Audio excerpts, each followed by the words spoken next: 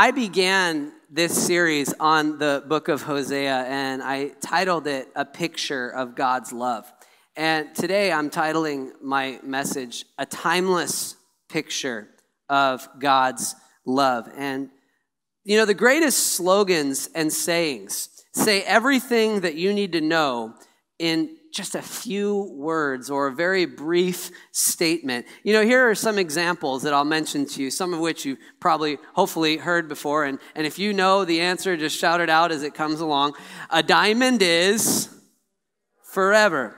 You know that term was coined in 1948 by De Beers Diamonds. And it was said that up until that moment, from 1930 to 1948, most brides did not get a diamond ring for their engagement. They would receive just a simple wedding band. But from that point forward, it told every guy in the history of humanity that if you like it, you better put a ring on it.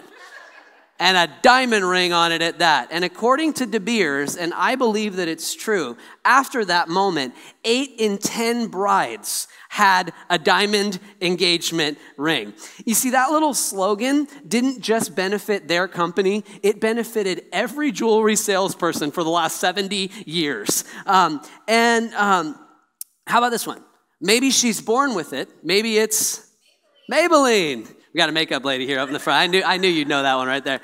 And it went for, I believe, 24 years straight until 2015 when they retired it for a slogan, make it better, which for me, it's like that. Why did you change it? Your initial, make it happen. That's what it was. The new one's make it happen. The fact that I can't remember it tells you it's probably not a very good one.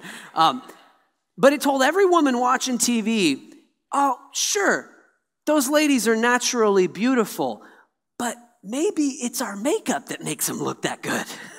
And so one layer of inception deeper was, if you buy our makeup, maybe you'll look that good too.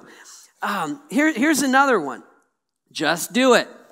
That term was coined, that slogan was coined almost 30 years ago by Nike. And on television, you know, I grew up watching these commercials. You'd see these just cut athletes that look a little like me.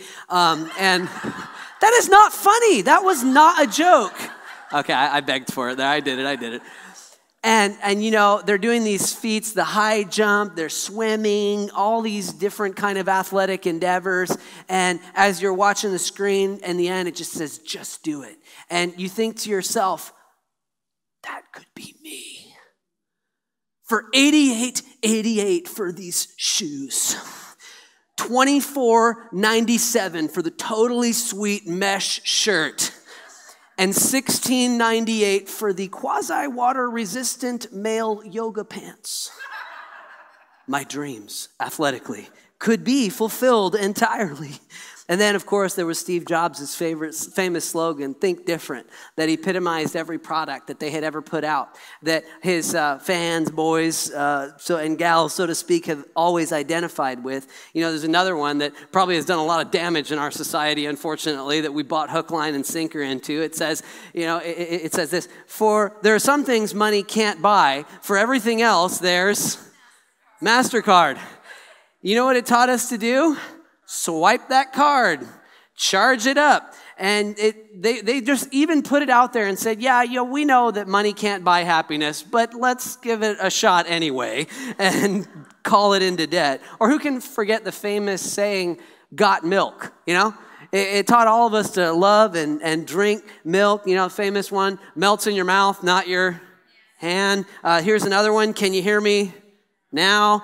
Like a good neighbor, State Farm is there, the few, the proud, and again, every one of those slogans said everything they wanted you to know about their brand in just a tiny few words. Now, I could go on and list a lot more, but we're not here to talk about marketing slogans. We're here to talk about the Word of God, right?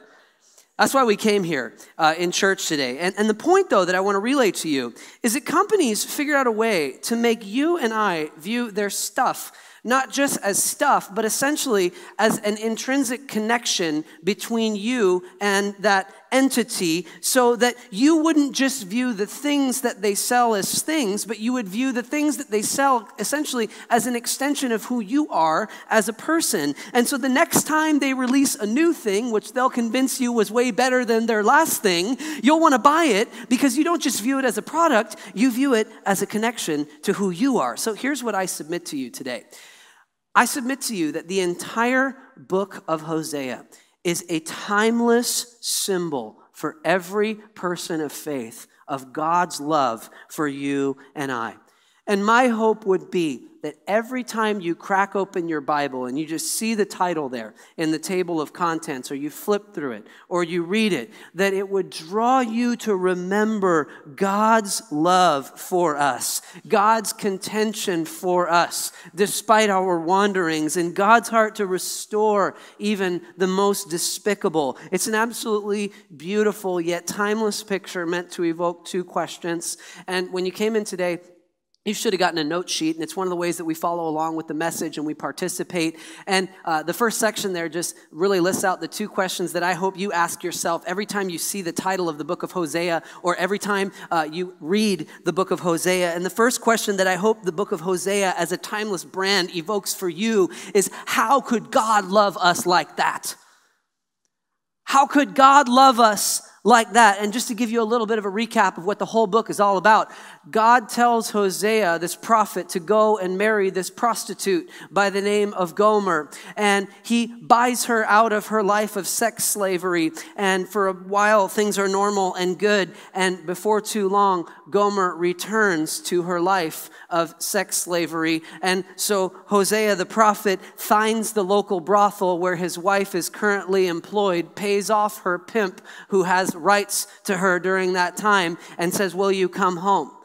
Will you come home? We'll work it out. Just come home. And he does it again. And for a period of time, things are nice and fine. And she just keeps going back into that same life over and over again. Now, I don't know about you, but I'm not sure that I could be married to someone who perpetually cheated on me.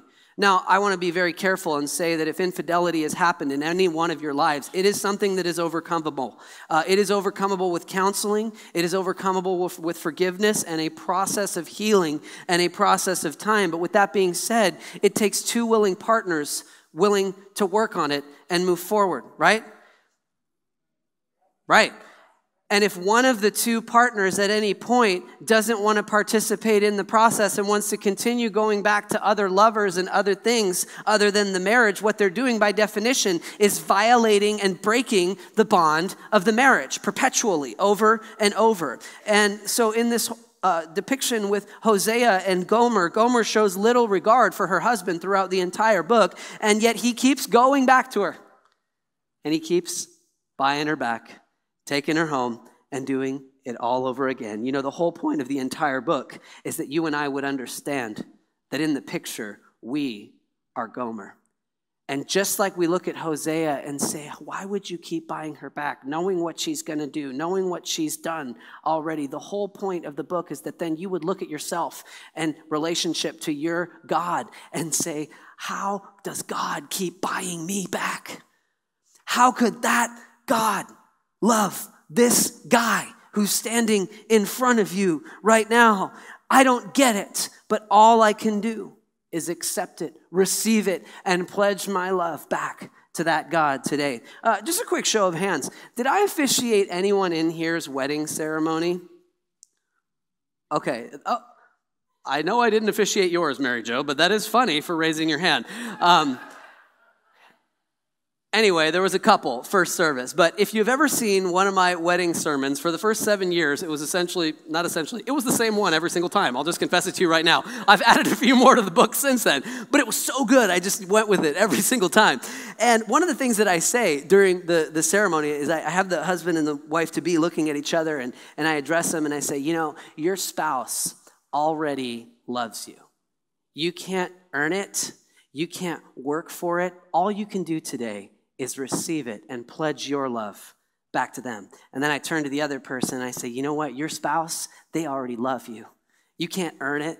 You can't work for it. Today, what you can do is receive it and pledge your love and your faithfulness and commitment back to them. Now, human love inevitably fails and runs short, doesn't it? Even the best of promises made with the greatest of intentions can run short because we're fallen. There are all kinds of patterns in life that come into play. And sometimes the love that started at the altar can look very differently years down the line. But the point that I'm trying to communicate to you right now through this illustration is that the only thing that we can do is to receive God's radical Hosea the prophet style love. Accept it. We can't earn it, but we can receive it and pledge our love back to him in response. So church, every single time that you see the title, Hosea, every time that you read the book, I hope that you look at yourself and your own heart and say, how could that God love this person that is in the mirror in front of you? Here's the second question that I hope the book of Hosea evokes for you as a timeless brand in your faith. Where is Hosea's wife trying to show up in my life today? Where is Hosea's wife trying to show up in my life today? You know, the longer we're Christians, the more like Christ we should become, right? One person thinks we should become like Christ in church. You're going to heaven. You have assurance. The rest of you, I have no idea what your all situation is. But I'll just say it ain't looking good because that's like the easiest question in church right there. So I'm going to give you one more chance because this is like, salvation hinges on it. The longer we're Christians, the more like Christ we should become, right? Yes, thank God. Okay, I was worried. My pastoral skills were struggling there for a while. Our obedience should deepen. Our sense of understanding of who we are in Christ and what we're supposed to do as a result of that should deepen. Our compassion for people should deepen. Our sense of the ability to forgive should increase. And, we begin to understand as we're Christians that this thing we call money, our finances, it's not just ours, that it's from God and that we're supposed to live a certain way with it. We begin to understand as we're followers of the Lord Jesus Christ that the people in our lives aren't just arbitrarily or randomly placed there. That's my neighbor across the street, just by luck or chance, they were there. We begin to understand as we're followers of Jesus, they weren't just randomly placed around us, that God actually had a plan, right? And God's plan was to put you and I in their lives so that we could love them and that we could model Jesus to them, just like Jesus showed for each and every single one of us. So we begin to understand that our day-to-day life is actually our mission field. There are parts of our lives that we didn't know that we were doing wrong, and God starts to peel back the scab a little bit, and he says, hey, I'm interested in that. I want to know what's underneath that, not because I want to judge you, but because I want to heal what's down there, and you just kind of turn the other way and you don't want to listen. And the more you're walking with Jesus, God starts pointing at different things, but not in a judgmental way to put you down. God starts pulling you from who you used to be into who he wants you to be, right? Isn't that how the faith works? And so within that, you're Christian. Some of you guys newer to the journey. Some of you guys have been walking with Jesus for a long time. You have victories, you have some setbacks. And at some point, though, you become keenly aware of the reality, though, that even though you're a Christian, even though you're saved, you're still horribly fallen, right? And that old you has a way of just rearing its ugly head. And so the point that I'm trying to evoke from this question of where is Hosea's wife trying to show up in my life today is that when you see or read or interact with the book of Hosea, I would hope that you would look into your own soul. And Hosea's wife metaphorically represents the old life that Christ called us to die to, that you would look inside yourself and say, where is that old me, that little bit of Hosea's wife that wants to run away from the things of God? Where is she showing up today? Because the reality is, every believer has a lot of similarities with the book of Hosea. If we're willing to be honest about it, we're not all that different from Gomer.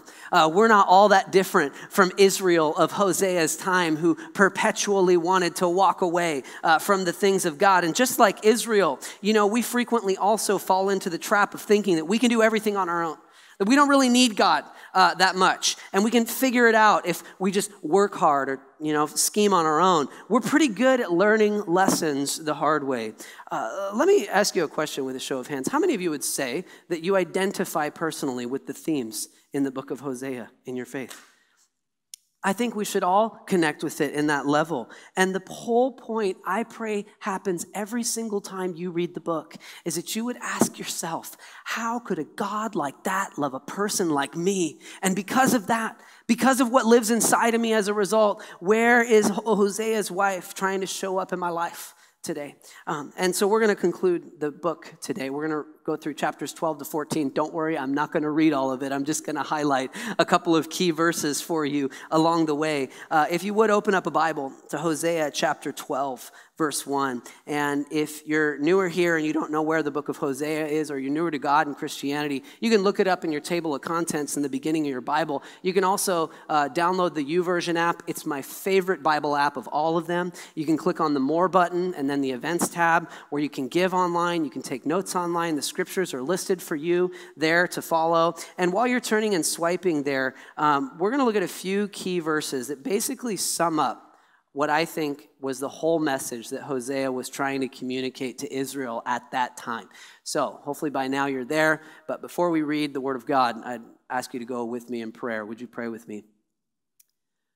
Gracious God, we thank you that you bought us back out of our sin, out of our iniquity, out of our bondage, out of our just ugliness. You stepped into the metaphorical brothels of our lives and paid the price with the blood of your Son, Jesus, so that we could live and walk in freedom. And today, Lord, we ask that you would open our eyes, that we would see what you want us to see. We pray that you would open our ears today, that we would hear what you want us to hear. And Spirit of God, we ask that you would just open up these cold hearts today so that we would respond and become the disciples that Jesus wants us to be. And it's in his name we pray. Amen. Hosea 12:1, we'll start there. It says, Ephraim feeds on the wind and pursues the east wind all day long.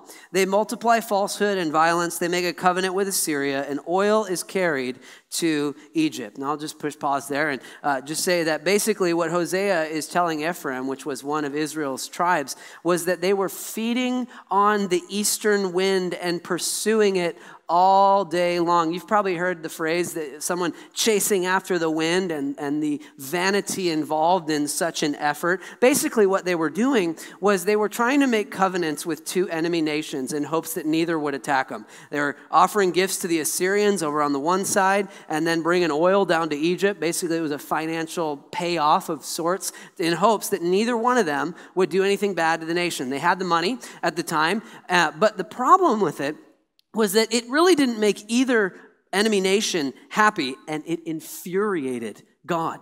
God had told them that they were supposed to show that he was truly God. They were supposed to trust him to provide for themselves with just the Lord. And here they were doing just the opposite of that. And basically they were trying to do things their own way, or as I would refer to it, they were trying to do things the human way. And so this takes me to the next section on the note sheet of Hosea's closing remarks for the book. First thing I want you to write down is, when tempted to do things the human way, choose God's ways.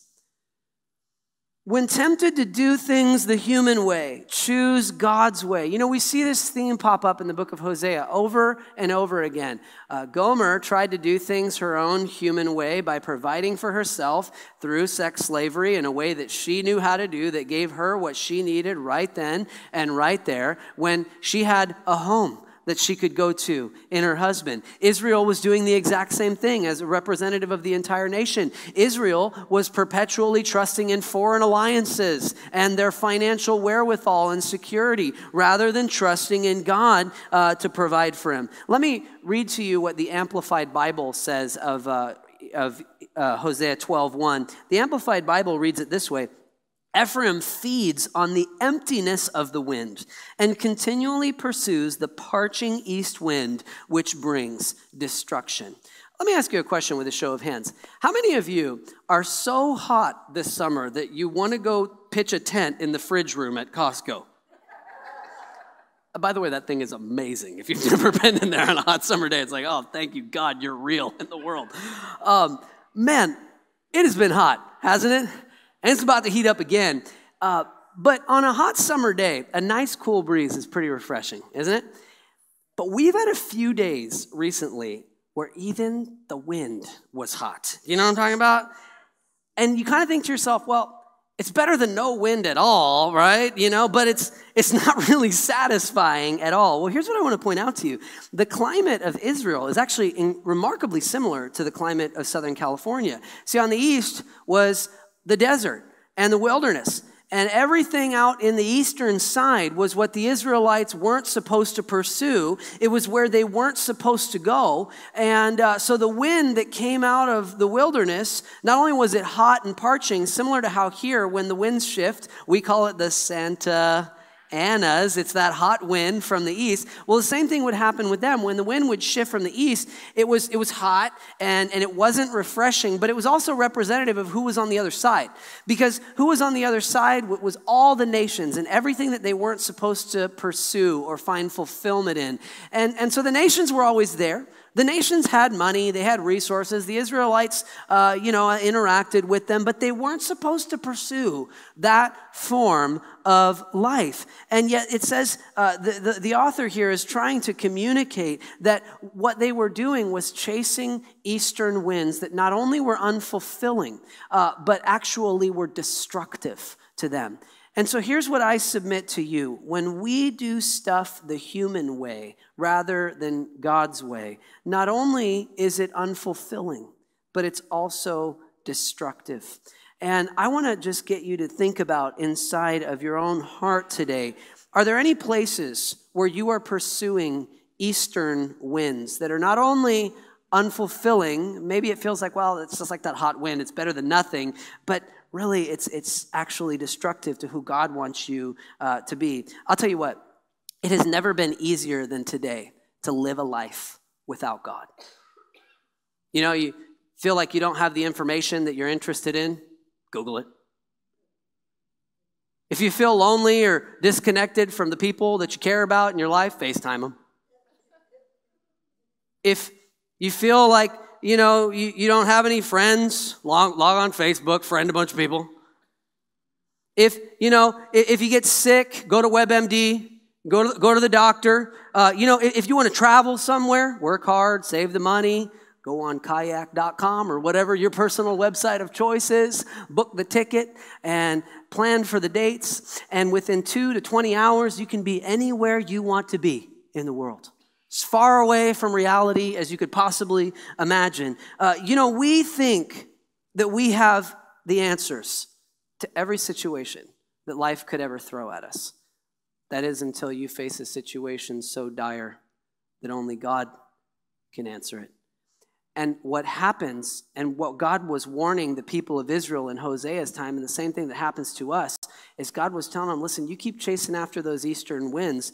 When it gets to the point where it's that bad, I'm not going to be there. Not because God moved or God doesn't love you, because there comes a point in life where God gives us over to the debauchery of our ways. And so God wants you and I to make each decision with Him. God doesn't just want us to be a part, or He doesn't just want to be a part of our little information gathering process. God wants to be a part of every single thing that I do. We had a great prayer and worship night out here in the courtyard last Wednesday night. It was amazing. And I can honestly tell you, I feel like God was there. And it's not because the band was amazing or somehow we're special, which, by the way, they're great. Love them. Our worship team is my favorite worship team of all time. I'll put it out there. But that's not why God was there. God was there because His people gathered in His name to seek His face. And the Bible tells us that when we gather corporately for worship, that in a unique way, God shows up that He doesn't in other ways, in other aspects of our lives. Just like, by the way, I believe God's here this morning as we corporately as a church seek His face, to praise Him for who He is, to thank Him for what He's done, and to ask Him to speak to us in the midst of our life circumstance that we may be facing right now. This is great, but God doesn't just want to be with us when we're here in church. God wants to be with us during every moment of every day. God wants to be with us on Monday. He wants to be with us on Wednesday. He wants us to be there with him, and he wants us to be there with him and him to be with us in the office when we face a major life decision, when we're thinking about the decision, when we're coming down to the decision, after the decision, when we hear the diagnosis that a loved one isn't responding well to treatment. God wants to be with us and meet us in that process. When a loved one actually passes and steps into whatever's next for them, which prayerfully they know Jesus, God wants to be there with us in every step of that journey too. God wants to be a part of the victories in our lives. God wants us to commune with him in the lonely parts of our lives. God wants to be with us and us to be with him in every part of our lives. See, this God didn't buy you and I back so that we could just keep chasing after eastern winds. He bought us back so he could be with us and so we could then go and be with him. And so I want to tell you, next time you're tempted to do things the human way, choose God's ways. Here's the next thing I would have you write down in the note sheet. When tempted to do things an old way, choose a new way. When tempted to do things an old way, choose a new way. And in chapter 12, verses 2 through 9, I'm not going to read it, but what I will say is Hosea ties Israel and Gomer's spiritual deception to its roots to their forefather Jacob. Now, if you're newer to faith and you don't know who this guy by the name of Jacob is, Jacob was a guy in the Old Testament, one of the forefathers of the faith, and he was known for being a trickster. In fact, his name meant heel grabber, which is also can be translated trickster. And his whole life, he was a schemer and a striver. And in chapter 12, verse 3, it describes Jacob as a person who in his manhood strove with God. And in that context, it's not a good way of putting it. It's basically saying the guy was always fighting God to try to get what he wanted. And ultimately, he picks a giant fight with God. And if you know the story, he meets this angel of the Lord, and shocker, he loses the fight. Which, by the way, that should be one more little thing to just say. If you pick a fight with God, you can put money on who the winner's going to be. And what winds up happening as a result of Jacob's striving and scheming and fighting with God is that he was left with a limp for the rest of his life. And he came out of that experience, though, a different person. And so what Hosea is telling Israel is this, because if you know the story, Jacob actually came out so differently, he changed his name to what? Help me out. Israel. And so what Hosea is telling Israel at the time is they're just like Jacob, pre-Israel Jacob. They're deceptive, they're tricking, they're trying to scheme and strategize. And he's saying, that's fine. You can identify with Jacob, but identify with post-transformation Jacob, who changed his name to Israel. Now, he wasn't perfect after that encounter with God. But if you read the Bible, by and large, he had changed dramatically after that encounter with God. See, deception, as I'm putting it, was kind of Jacob's old way of thinking or his old way of acting and living. And that's how Hosea wanted his prostitute of a wife Gomer to be after he bought her back. He wanted her to know she was loved, but he wanted to say, listen, come back, be a new person, and be a part of the family again, and re-engage the life here. And I believe that's how God wants us to be. As we reflect on our lives when we wander away from God, he wants us to know that he bought us back from our sin, and he wants us to go and live as a member of the family in good standing again. Here's what I know. You have a past. And I know that because I have a past. But here's what I also know. You have a present and you have a future. And your past will keep trying to pop up into your future and into your present. And God wants you to know you're not that person anymore. Stop thinking that way. Stop acting that way. Start thinking like the new you who God wants you to be. See, Hosea was speaking to an Israelite nation that was actually very prosperous at the time, but God was telling him he was going to rip away all of their wealth and that the Israelites would be humbled again. And another way that the old ways were popping up in Israel at the time was kind of these shady business dealings that are mentioned in verses 7 through 9, where they were being deceptive and overcharging the merchants. You see, a lot of people read the Bible and and the Old Testament specifically, and they get this idea that God just wanted to kill everyone except the Jews.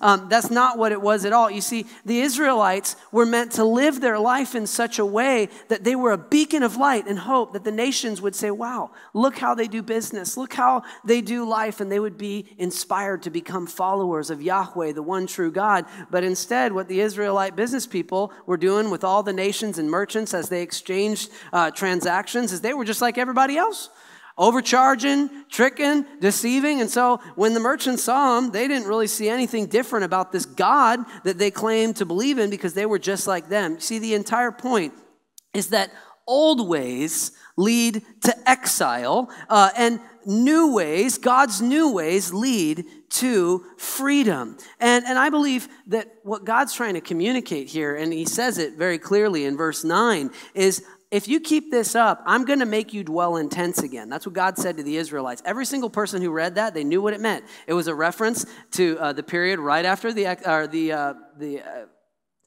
what's the word I'm looking for, Christians? Oh my gosh. Right after leaving Egypt, during the period where they wandered in the wilderness. There you go. And God tells them, listen, you're going to dwell in tents again. I'm going to rip away your prosperity. All of it is going to be gone. And see, what God wants us to do is to be secure.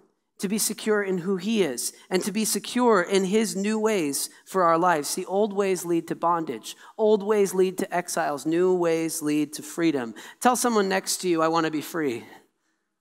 You didn't believe it. Say it again. I want to be free. Next time you're tempted to do something an old way, choose a new way, that God's way that leads to freedom. Here's the next thing that I believe Hosea would want us to know in his closing remarks. When tempted to think our lives are bad, remember God's care. How many of you have ever had a moment where you're on Facebook and you see somebody celebrating something great and you think to yourself, my life stinks? Maybe you don't put it in those words. Some of you are like, that's why I'm not on Facebook right there. You know, there's this thing that happens in every single one of our lives, and it predates social media. It's been a part of civilization since the minute that sin entered the world, that there would always be this tendency to look around and say, hey, you know what? I don't have the car they have. I'll be like, yeah, but you don't have the car payment they have either. I'll tell you what, in Jesus' name, I'm free from that. Amen. Anyway, that's just, mocking any of you with a high car payment. But, and you look around and you say, man, I don't have any major life victories going on right now. I don't have the big house that they do. I didn't get a promotion at work. In fact, it's been a long time. Maybe I don't even have a job. I don't even know where I'm going in life. I've been doing this same old thing and nothing seems to be working. You see, there's this thing that starts to happen when we start to look around at everybody else and all the circumstances that we have, where we just start feeling bad about where we are and who we are. And you know what God wants us to do in that minute? He says, stop and remember my love and my care for you. And in fact, this is what God says in Hosea 13:4. But I am the Lord your God from the land of Egypt. You know no God but me, and besides me, there is no Savior. And so next time you're sitting there and you're feeling bad and down about who you are and how things are going in your life and the relationships or the finances you don't have, God says, stop right there. Remember me. I am God, the one who brought you out of addiction. I'm the one who brought you out of the marriage problems, of the broken relationships of your past. I'm the one who healed you from that disease. I'm the one who gave you a safe place to live, who provided you with the job, even though it might not be amazing, but it's one that you have right in front of you to provide food for your family and take care of yourself. Oh yeah, remember, I'm the God that saved you from sin. Remember that thing called eternal damnation and punishment? Yeah, let's talk about that for a second. Some of you are like, oh no, he's not going there right now. He says, besides me, there is no Savior. When you were dead in your sins, you couldn't do anything to please God. God stepped down and forgave you and me. You know, Christianity is the only religion where you're not climbing a ladder to God. God steps down and gives the bridge to you through the blood of Christ so that we can just walk freely across it.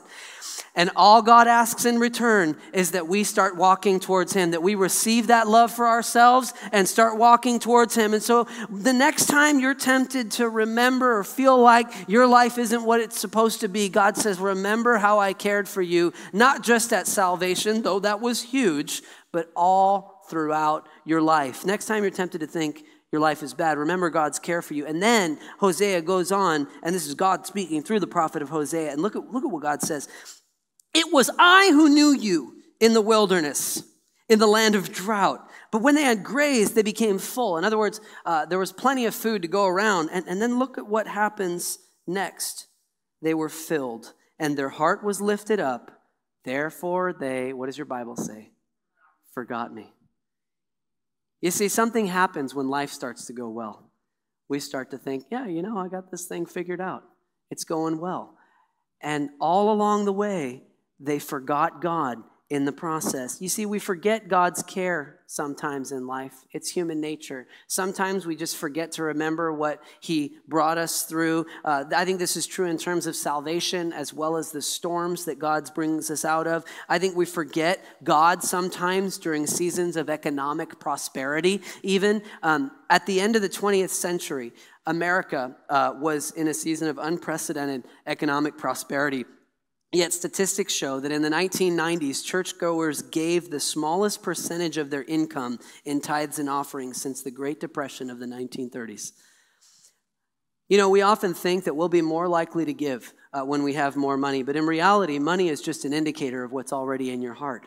And if you couldn't do it when you have a little, you'll never do it when you have a lot. Next time you're tempted to keep everything to yourself, I want to encourage you to remember God's care for you and his provision for you in the past and offer the Lord what's rightfully his. You know, because Israel had forgotten God, the consequences were going to be so severe that they were literally going to perish as a nation. And Hosea, straight up in the next part of the book, he tells them, you're all going to die. It's like that part in the movie, we're all going to die. You know what I mean? But he says, that's not the worst thing that's going to happen to you. Check it out in chapter 13, verse 14. He says, shall I ransom them from the power of Sheol? Shall I redeem them from death? O death, where is your plagues? Where are your plagues? O Sheol, where is your sting? And so what Hosea was telling the people at the time was that yes, they would indeed die, but that God would even rescue them from death. And if that little snippet from Hosea 13:14 sounded familiar to you, if you've been walking with Jesus for a while, it's because it was also used by this guy who we know as the Apostle Paul to describe what Jesus did for us on the cross and the resurrection life we'll experience. In fact, Paul took this, he kind of twisted it a little bit, and he gave it the true meaning of what it was in 1 Corinthians 15:54 and 55, where he says, death is swallowed up in victory. O death, where is your victory? O death, where is your sting? You know, just about every funeral that I get the honor of preaching at, I preach that verse because the hope that we have as followers of Jesus is that even death itself is redeemed and transformed by the power of the cross. And so Hosea was telling them things are going to get so bad for the nation. They're going to die, but God's going to raise them up from the grave. And in the whole process of this story, it was actually a messianic reference hundreds of years before Christ would come to what Jesus would do for you and I. And Hosea, what he was doing was essentially pointing us to the cross as the true source of hope and care and love of God for humanity. And the reality is, every single one of us in this room will face a moment in our lives when the sun sets permanently for us on this side of heaven. And from a human perspective, death is pretty much the worst thing that can happen to any person. Now, there are a lot of things bad that can happen to you. Some may argue there's things that are worse than death. But I would say it's up there, regardless of how you rate it. But because of what Christ has done for us, the worst thing that can happen to us is actually the greatest expression of God's love for us. Where when our lives on this side of heaven ends, God takes the sting out of death. He transforms our body to be like his lowly body, and we're reunited with our Creator in heaven. See, friends, God's got you. He loves you. Even the worst thing that could happen to you is actually the best day that's going to happen in the rest of your life. Next time we're tempted to think that our lives are bad, remember God's care. And the next thing that I believe Hosea would want us to know is when tempted to walk away, run back to God's ways. And I'm going to read to you chapter 14, verses 1 through 3. He says, "Return, O Israel, to the Lord your God, for you have stumbled because of your iniquity. Take with you words." And if you're an underliner or highlighter of your Bible, underline or highlight that little phrase, "take with you words," and I'll explain why.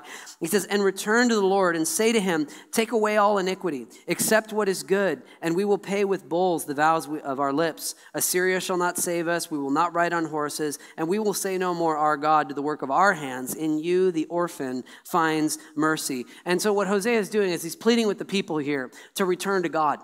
And God is saying, that's great. When the people come back, I want them to come back with a sense of conviction in their hearts. But that verse 2 that I had you underline or highlight says, take with you words. And I love that the prophet saw fit to put that in there. And here's why. See, God's saying it's not enough for us just to have a certain feeling of contrition in our hearts when we've walked away from the things of God. God's saying, no, you need to vocalize and say, I messed up. I really blew it here, God. Will you forgive me? Then you receive the forgiveness of God and you actually say, you know what? I repent of this, God. I'm choosing to change my mind about how I allowed myself to think about that and walk in a new way. And so I love that phrase, take with you words. You know, we live in this society that says if you're a Christian, all you have to do to make an impact is model the love of Christ. And I think that's important to model. Obviously, that's what we're supposed to do. But in the same way, I would think God would tell us, listen, take your words with you. Tell them where the source of your power comes from. And so the fact of the matter is then God goes on, he says, listen, okay, if you change, here's what I'm going to do. And then God tells him what's going to happen in verses 4 through 8. This is what it says. I'll heal them of their apostasy. I will love them freely, for my anger is turned from them. I will be like the dew of Israel. He shall blossom like the lily. He shall take root like the trees of Lebanon. His shoots shall spread out. His beauty shall be like the olive, and his fragrance like Lebanon. They shall return and dwell beneath my shadow. They shall flourish like the grain. They shall blossom like the vine. Their fame shall be like the wine of Lebanon. O Ephraim, what have I to do with idols? It is I who answer you and look after you. I am like an evergreen cypress. From me comes your fruit. And so he was telling them that in him, in God, was everything they needed for life. Church, here's what I want you to know. Everything that you seek out of life is found in God. Every sense of fulfillment that you long for right now, God will bring to pass in his perfect timing. And if he doesn't bring it to pass, it's because perhaps it's something he didn't see was best for us. And if we chase after things our whole lives that aren't best for us, at best we'll only hurt ourselves. You know, the financial security and freedom that you long for is found in God. The relational stability that you seek is found in walking in the life of Christ and in the community of the church. The healing that you long for in your soul or maybe even in your body, it is found in the Lord. You know, let me tell you what this tiny little Gomer inside of you wants you to think. Run and grab all that stuff you want now. Any means necessary, at all costs. You go chase after it. You deserve it. You've earned it. And God would say, stop. Freeze, as I often tell Nigel, freeze. Take a breath and remember where your provision comes from. And run back to the ways of God, who will give us everything we need at exactly the moment we need it. And Hosea just ends the book so beautifully in verse 9 when he says, whoever is wise, let him understand these things. Whoever is discerning, let him know them. For the ways of the Lord are right, and the upright walk in them, but transgressors stumble in them. You know, the whole book of Hosea is about those who have wandered from God, coming back to God, and those who do not yet believe coming into an understanding of the love of God. And so I think there are two different types of people in here today. And three, there's those who are walking with God. That's great. Just keep on that. Keep loving the Lord. But I believe there may be some in here today who have strayed from the things of the Lord, and God's calling you back into his love today. God's calling you back into a relationship with him today. And there may be some of you in here today who, if you're honest and you were to walk out the doors of this church, you genuinely don't know if you were to die, if you would go to heaven.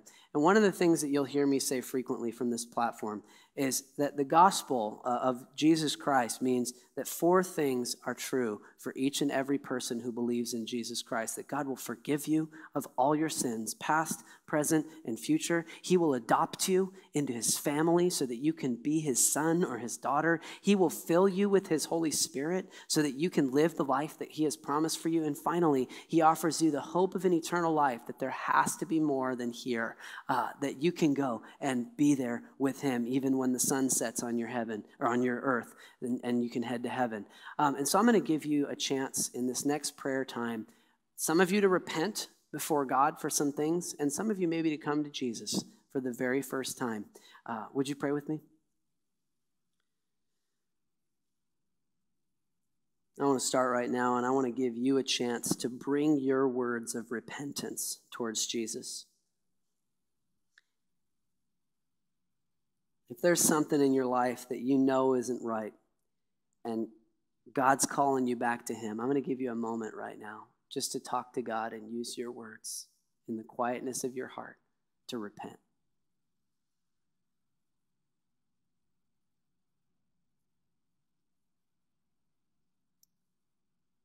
Father, we thank you for your grace.